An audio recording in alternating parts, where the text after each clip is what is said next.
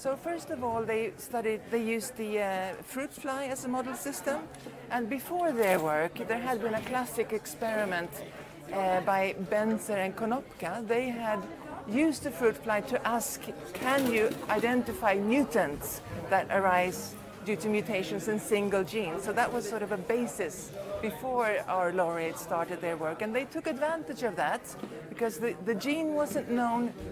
There were mutant strains known who had long or short or no rhythm at all that were known to map to the same locus.